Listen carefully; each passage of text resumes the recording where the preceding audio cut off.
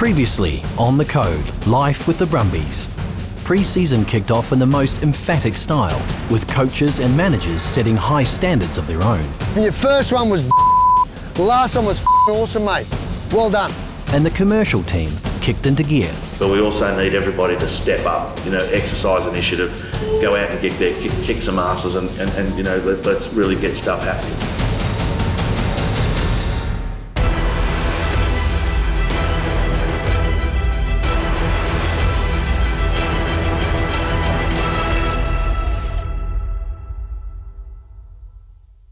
Yeah. Come back. Week 1 of pre-season is coming to a close, and a variation in training helps to break up the routine for the current Brumbies roster. Yep, bro, bang.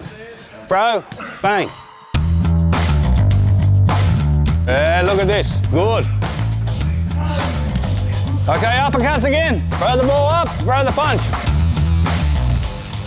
Today, the location is the AIS.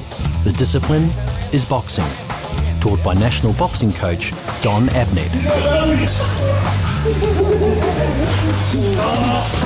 Work all the way up to 10 and then all the way back down to 1. For some, the change in scenery is welcome. Look, I'm quite impressed at the different variety of training, obviously with the boxing and swimming, and I love changing things up and just to get out of here and do different things. It's good to take you out of the environment, take you out of what you're comfortable with, and it definitely helps the boys to get fitter in different ways, and that's what it's about, just getting fit. So you're going to throw uppercut, hook. For Albert Hane, it's a chance to give his vocal cords a workout, as well as his fists. You got Albie.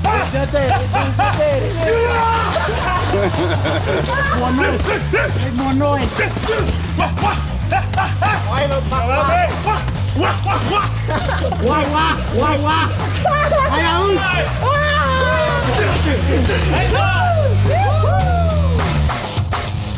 I want you to try and reduce the strokes down. The truth is, what I want is you to accelerate through your stroke, push, glide a little bit further, and I want you to reduce by at least 4 strokes. And it's really about trying to relax in the water and stay aerobic rather than just thrashing around and going anaerobic. Ready, go. With the swimming stations, I think it's a great idea. It gives us another way of getting conditioning without having to be on our feet all the time, which helps us freshen up and stay committed to it, and keeps our mind fresh. I suppose just a different thing to being running around on the field every day. Thanks, boys. Nice work. Done.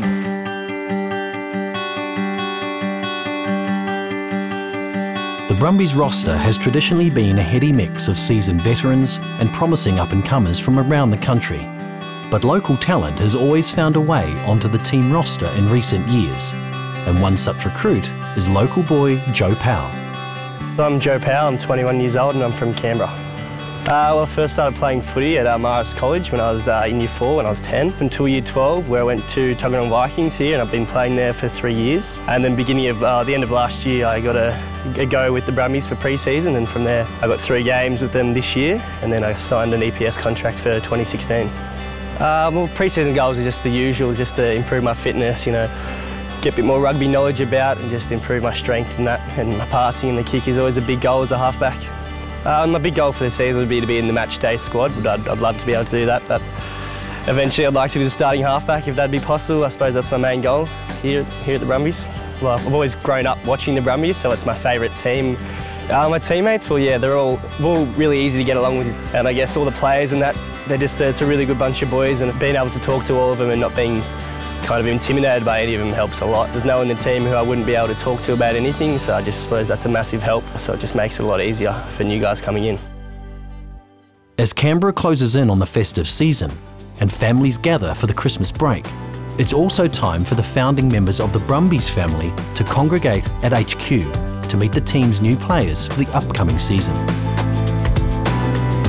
Tonight's my opportunity to touch base with some of the new players and to see where they go and how they develop. And I was just saying to one of the other foundation members here tonight that I remember when Pat McCabe was a newbie, a brand new boy, coming to this very function, and look where he went. So it's a great opportunity to meet the new players and see what their aspirations are.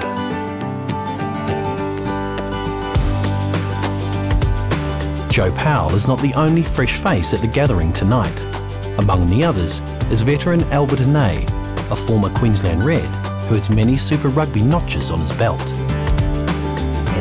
Grew up in Brisbane. I was born in Wellington, but grew up in Brisbane. At the age of 6, I moved there, so it's good. Similar weather though, like yeah. I can eat that bowl of what's that there? Mayonnaise. Yeah. It's like yogurt. You go hard, mate. Yeah, likewise, mate. We've done a pretty good job, I think, this year in recruiting, a new crop who are going to do the Brumby tradition pretty proud. I've made some pretty big predictions. Over the next 5 years, I want us to win the title twice. And I want us to be in the finals. 4 out of the 5 years. I've made a big call with the guy who owns Bill Corp, a sponsor of the NRC. I bet him a case of champagne that Joey Powell's going to be the next number 9 for the Wallabies. So the bar's set pretty high for you, Joey. So don't let me down, right? I suppose just growing up being a Canberra, it's just a massive kind of thing for me, just watching the Brumbies from when I was so young. I never really thought, I'll be playing for them, so it's just really a massive thing, and I just love to get a few more caps maybe next year and prove them up to this level would be great. Well, I suppose with Canberra, everyone says they hate it, but no one seems to leave, and I don't think I'd ever leave unless I had to. I love Canberra, and it's just where I've grown up. It's what I know, so I wouldn't like to leave. Growing up as a young kid, I never really thought I'd ever play for the Brumbies, so just as massive, like a surreal experience, running on for the Brumbies for the first time with my friends and family watching. So it was a great experience and one I'll never forget. The week proves to be the final act of 2015. The squad breaks for Christmas, knowing the season is now 8 weeks away. It's a new year, and a couple of familiar faces are about to rejoin the Brumbies squad this morning. Thanks for picking me up, man. What you up to on your break, bro? Not much, mate. Mate, it was good to get away. We've been travelling for so long. See the family and stuff. Yeah. Did you do much training? Doesn't look like it. Did you? Yeah, mate, kept in shape. Is every day too much or what? Do you think it's too late to start hydrating? Nah, mate, never too late. I got a hydration test straight away. Are you looking forward to getting back into training, mate? Yeah, I mean, sort of just miss being around the boys and stuff, so it'd be good to just get around boys and hang out and chill and... Kind of excited to get back into it now. Yeah, definitely. Where'd you go on your break? Did you do anything, or...? I went back to the farm for a bit, mate. Turned my phone off, got away, it was good. Why'd you turn it off for? You don't get reception out there, do you? Nah, not really, but didn't want to waste the battery. True. Oh, you're not going to ask me what I got up to? Oh, it's all good. Nah, mate, I don't care.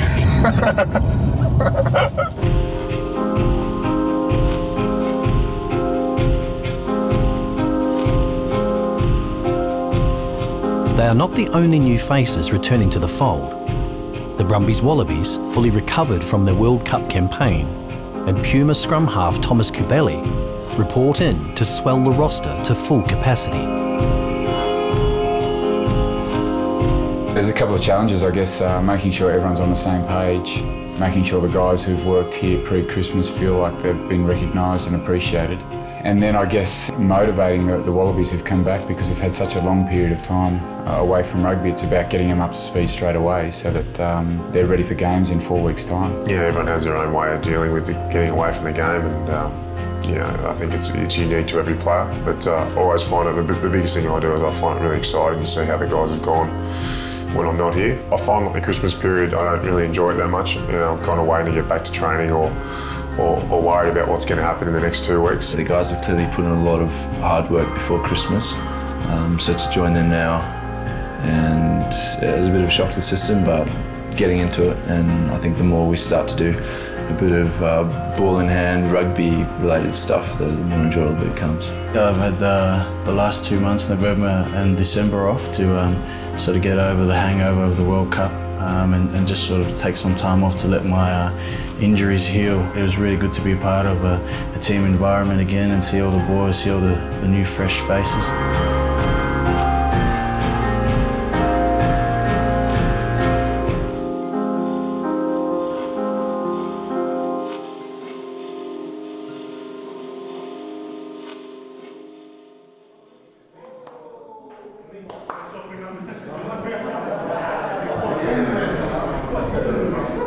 CEO Michael Jones has called a team meeting to give out team apparel and to address the troops, once their generous courtesies enable them to actually enter the room.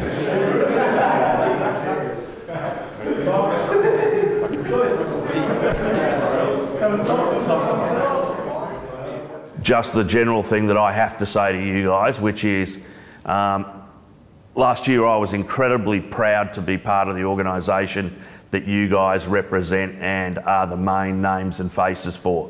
The way that you conduct yourselves in public, you know, the way that the reputation of this organisation is continually enhanced by your behaviour, and the way that you conduct yourselves, you know, as pillars in the community is really outstanding and admirable. And like I said, it makes my job as a CEO very easy. Can we please continue that this year? You know, I want everybody to have fun, enjoy this. This is your life. You're only getting one shot at it, so make sure you have a good time, but let's make sure we don't have too many screw-ups in public. That would be really nice if I don't have to spend half my life crisis managing. So on the behaviour side, that's the right act. That's as much as come. We have had no problems so far. I don't expect any, and I thank you for the way that you guys conduct yourselves, you know, in an exemplary manner all the time. Sweet, thanks guys.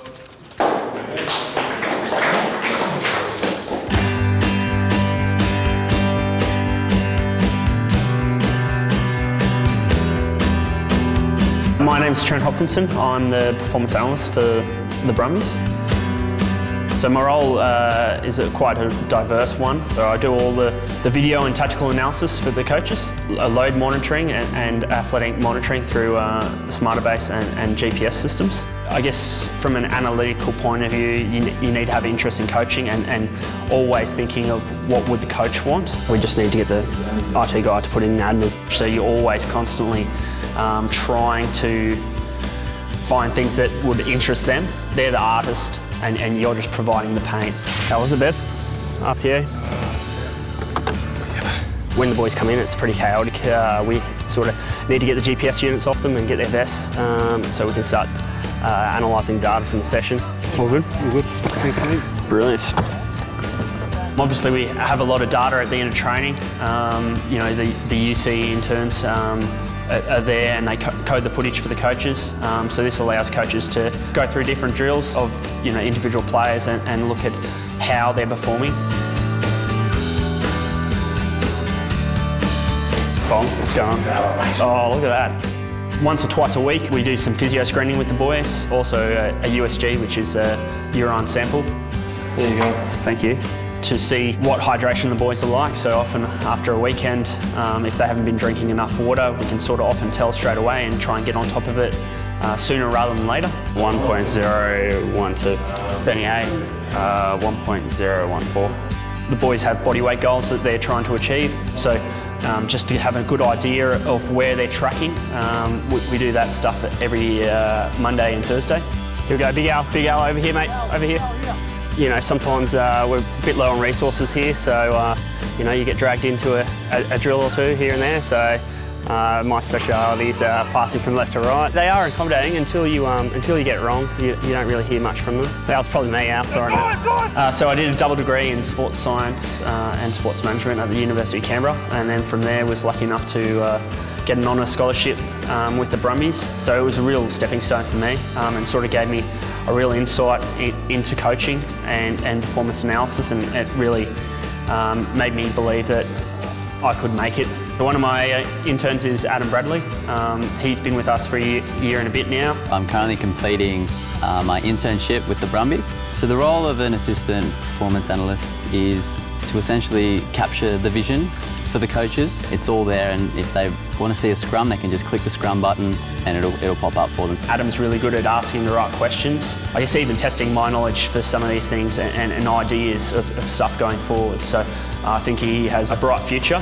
After this year, he'll be able to walk straight into a professional sporting side and take up a big role. I think it takes a very dedicated person. There's a lot of data there and you can often get caught up within it, but just trying to, I guess, filter through what is important and what isn't for the coaches is very important. If you can do those kind of things, you're going to get the most out of it.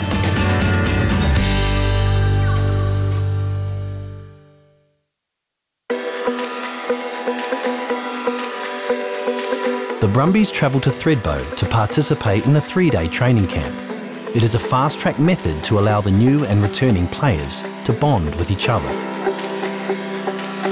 Obviously they wanted to get the team to be able to bond and connect on all sorts of levels. I guess personally to try and connect with your teammates, and then to connect on the field as well. What floor are you, Scotty? So getting everyone in, kind of sleeping in the same quarters, you know, having breakfast, lunch, dinner with each other, kind of just gets to know each other, set a few, I guess, goals and plans for the year, and then once that's done, you can kind of just enjoy each other's company, which is a little bit harder to do, I guess, in Canberra when your families are around. A single and a double. Gee whiz. Oh, nice and close, Joey.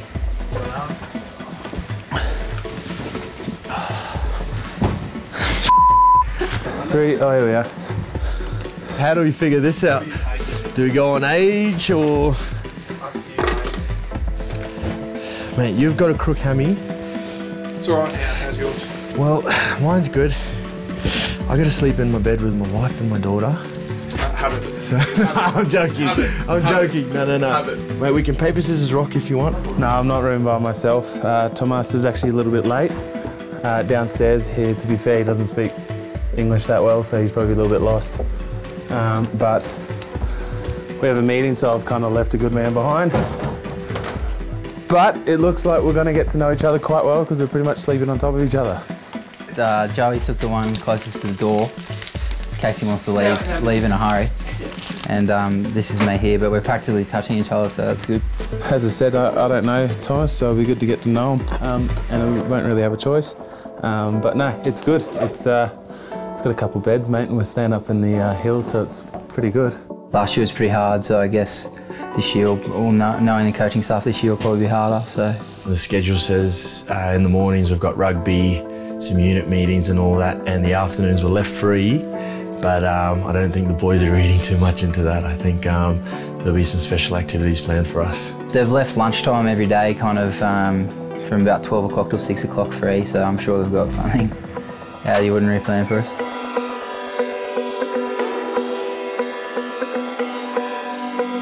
The escape from Canberra will be welcome.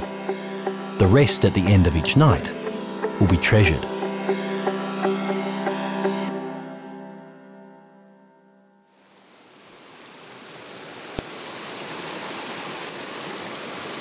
It's day one in Thredbo, and the day has barely broken as the Brumbies embark on the first gruelling training session for the trip. The camp has been designed to push the players to an unprecedented level of physical, mental and teamwork requirements, starting this morning. So the reason I guess we use Thredbo, we do a little bit of scouting around to see what would work best for the Brumbies.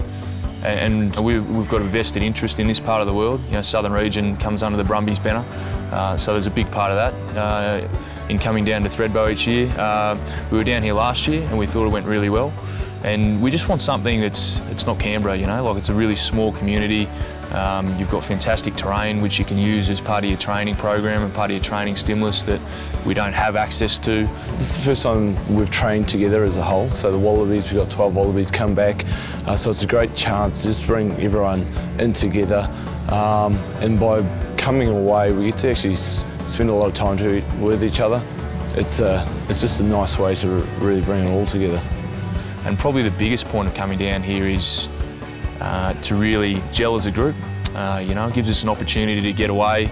After the Christmas period, we've had some time with our families and that kind of stuff, and just get away, refocus, set goals, both staff and players, for the 2016 campaign. And you know, last year we did a similar thing, and this year we'll always look back on how hard things were up here, you know, and how we worked as a team to kind of get through that a really tough training block as well. So the plan for this week is to, I guess, challenge them differently to what they'd normally be challenged. So instead of the normal running rugby load, we're going to throw in a whole bunch of different sorts of challenges. We're going to walk them up hills, we're going to walk them through rivers, we're going to test them mentally. Part of it is to also try and develop some leadership in some younger players.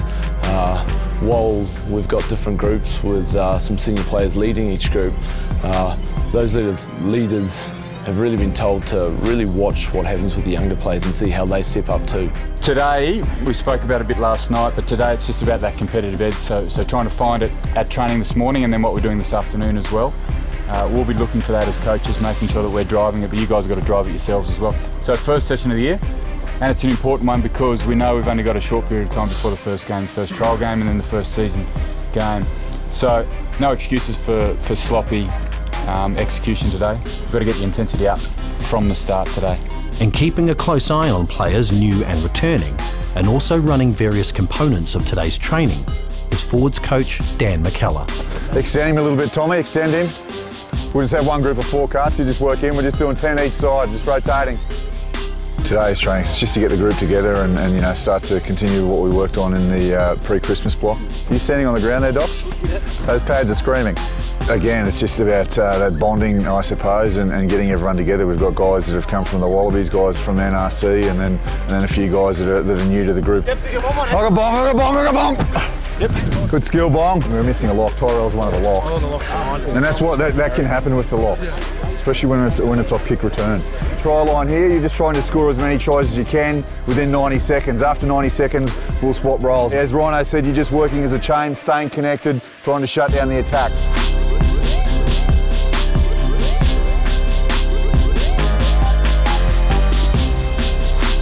Good stuff. Well done, boys. Yeah, the session today went really well.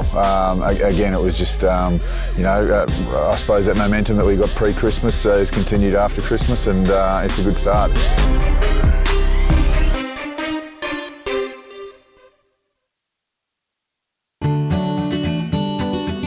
Lunchtime provides the Brumbies with a chance to power up after the morning's training session. But for Matt Tamua, it's an opportunity to check out how his roommate, recent Argentinian import Tomas is adapting to his new environment. Do you understand the moves in English? Yeah, perfect. All right. I have to take some notes. You took notes, I saw you. Oh, yeah. I can show you after.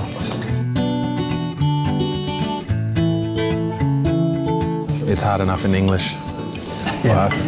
Dylan, for you. Oh, I understand when you put it in the whiteboard, but when it's you quick. like call it in the field or training field, like quick. Wait, and then you think about it, eh? Yeah.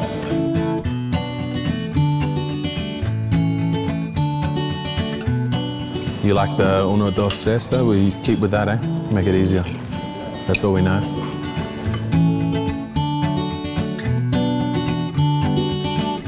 Last year you came here for preseason. But we stayed down there near the field, and then we came up here on the last day. Kubeli knows that language won't be the only barrier, as scrum half will be a hotly contested position in the roster this year. But for now, he's happy.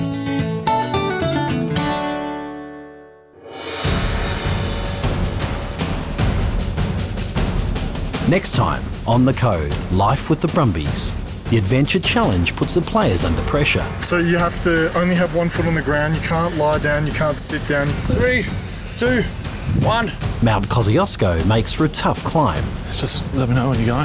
And a home-cooked meal proves to be the best form of recovery.